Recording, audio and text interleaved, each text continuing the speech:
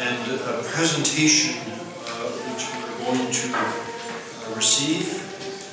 And I want to, first of all, welcome Jim Boyles, a dear, dear friend of the General Assembly.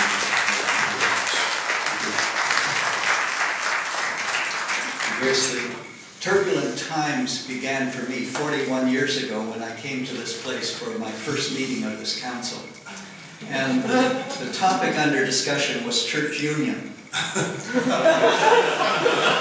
And the turbulent times have gone on and on and on.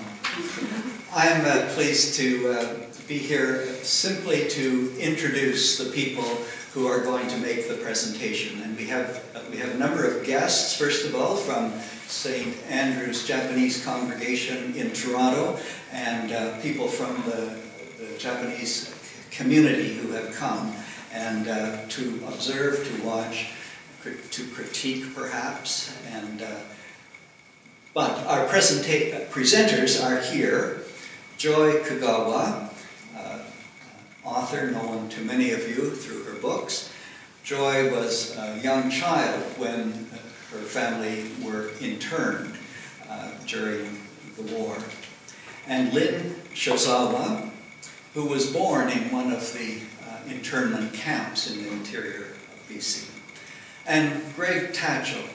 Greg has done a great amount of research on this whole issue of the Anglican Church and the internment and the consequences of that.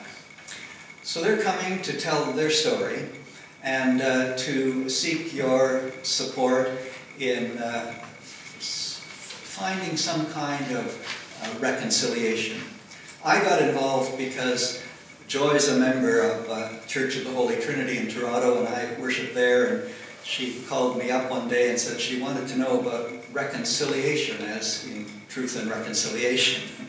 And as our conversations went on over months and years, that question was relevant to the Japanese people of this country, and particularly to in this case, the Japanese Anglican Canadians. So that's what we're going to hear about tonight, and I'll turn it over to you.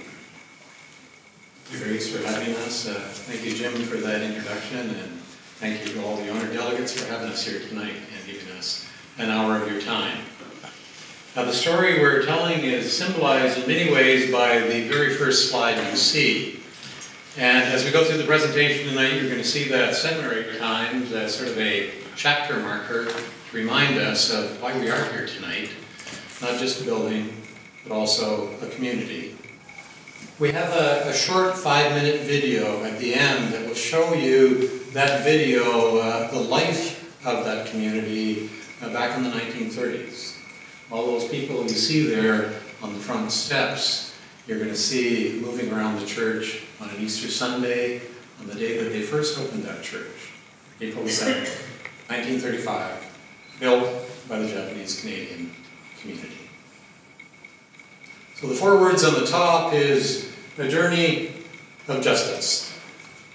And you can't embark on a journey of justice unless there's an injustice to begin with. There was a letter that came from our bishop to Holy Cross Church about 12 years ago.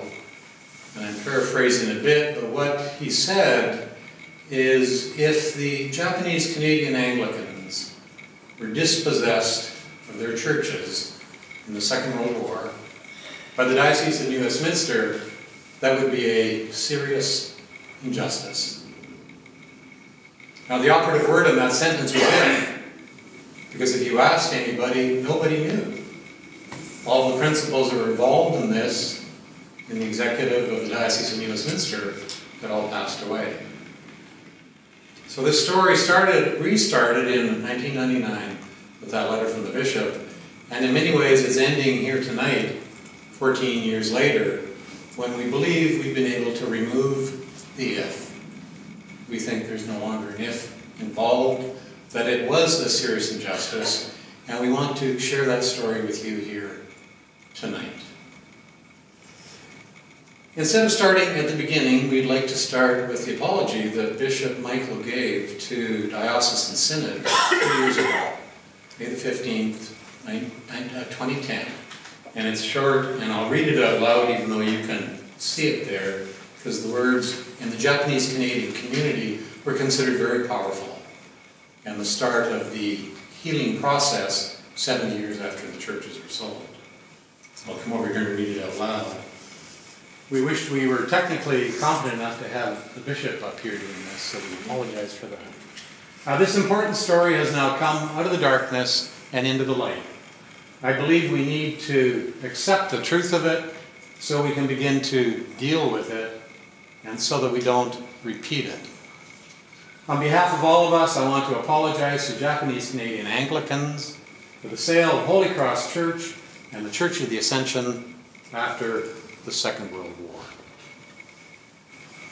So the presentation now will show what led the bishop from 1999 when he said if, to 2010 when he apologized for the sale of those two churches. I think most of you know Bishop Michael. We thought he'd put his picture up there as a way of thanking him for that apology 3 years ago. I promise I won't read this. It's an awful lot of words. But I wanted to put it up just to show you that this is the memorial plaque that we've designed around this project, and we're going to use that as sort of our 7-point agenda for this evening. When we're finished with the presentation, we have 4 handout sheets for you, and this will be included as well. So not the plaque, but a copy of the plaque.